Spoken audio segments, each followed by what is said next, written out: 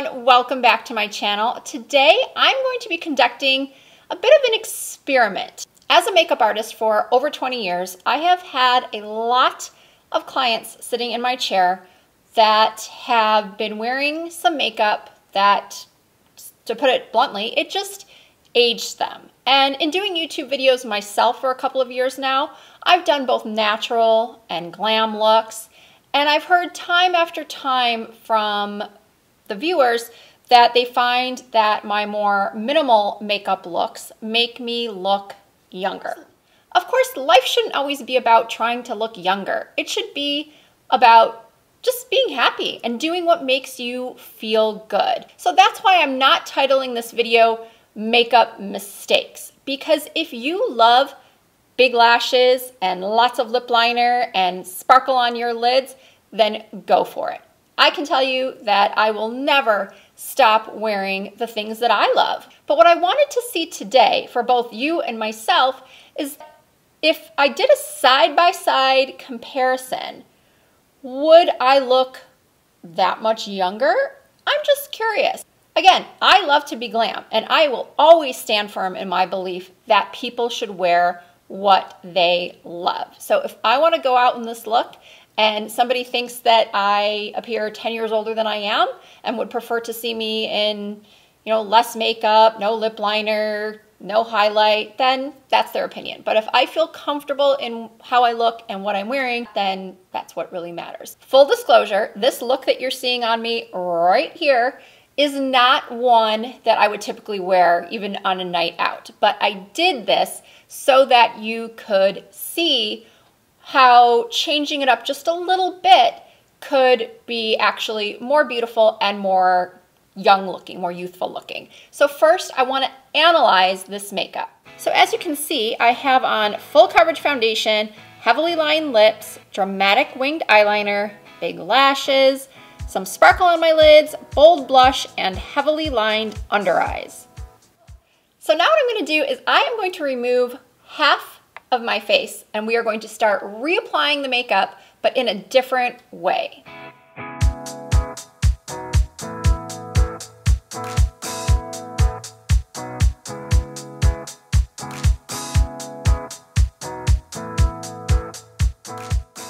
I'm starting by applying Estee Lauder Double Wear, which is the same foundation I have on the other side.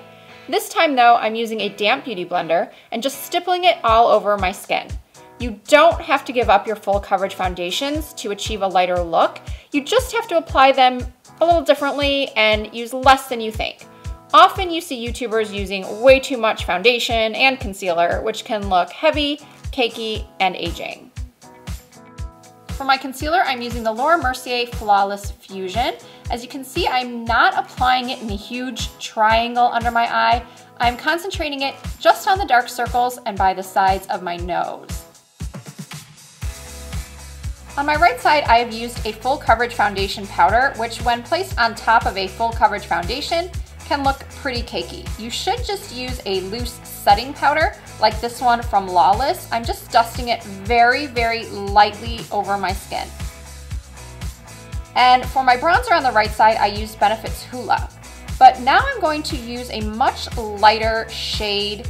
This is the Mineralize Skinfinish in medium dark. This was a trick I learned from a MAC artist who just said to really lighten up on the contour for every day. It just looks a lot more natural. And for blush, I've recently started getting into creams, and I really love this one from Mercier. Instead of the blush sitting on your skin, creams just sink into the skin and make you look like you're glowing from within.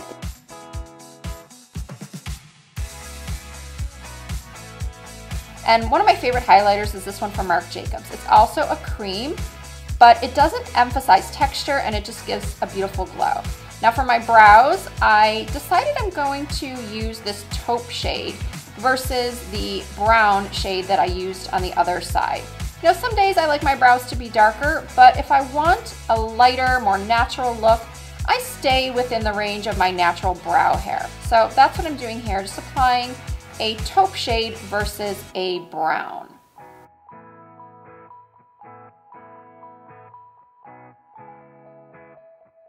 Another thing I like to do for a natural fluffy brow look, since mine are very sparse, is to take a fiber brow gel and brush the hairs up to give them a more natural appearance. I'm once again using the Anastasia Beverly Hills Sultry palette, but this time, instead of applying a shimmer under the brow and in the tear duct, I am applying a matte shade. I'm using the same color in my crease, which I believe was Birch. I will put the correct shade on the screen. This is the same thing I did on the other side. I typically do my eyes the same way every time. I just adjust the colors and intensity used because I find this is what works best with my hooded eye shape.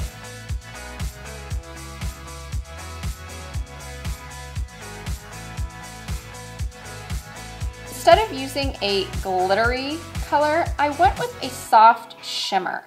Now, to some people you might think glitter, shimmer, same thing, but they're really not. Glitter particles are definitely something that I personally would reserve for nighttime and can really accentuate texture, but soft shimmers, especially the ones that are out these days, are very smoothing and actually make the lid look more youthful.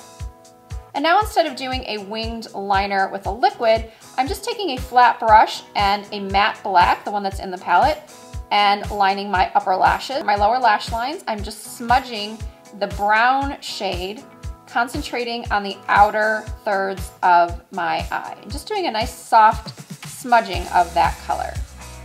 Now I'm curling my lashes, I'm going to put on some mascara.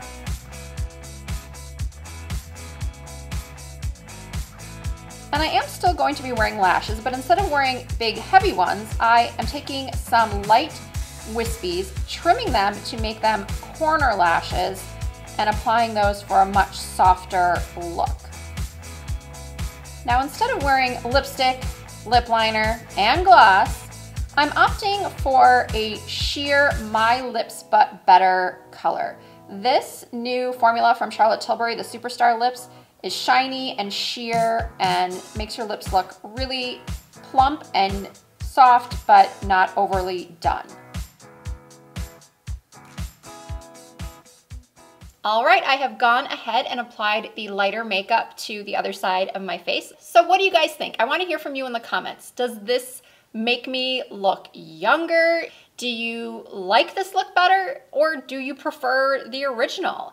And as I said in the very beginning, and I feel like I can't stress this enough, if a heavier makeup look is what you like, then by all means, rock it. I would never tell someone to stop doing what they're doing. But if they came to me and said, hey, Risa, I do feel like I wear too much. I want to tone it down a little bit. I want a fresher, more youthful look. This is what I would have recommended to them. The things I just showed you in that video are the tips and tricks that I would recommend to anyone who's interested in maybe testing out some new ways to apply their makeup. I hope you guys enjoyed this video. If you did, please give it a thumbs up. If you are not currently subscribed to my channel, please hit that subscribe button and the notification bell so you never miss an upload. I do try to upload at least 2 to 3 times a week. I also have Instagram, Snapchat, which I don't really use much anymore, Facebook and Twitter. All of those are the same name. It's all Risa Does Makeup. So thank you once again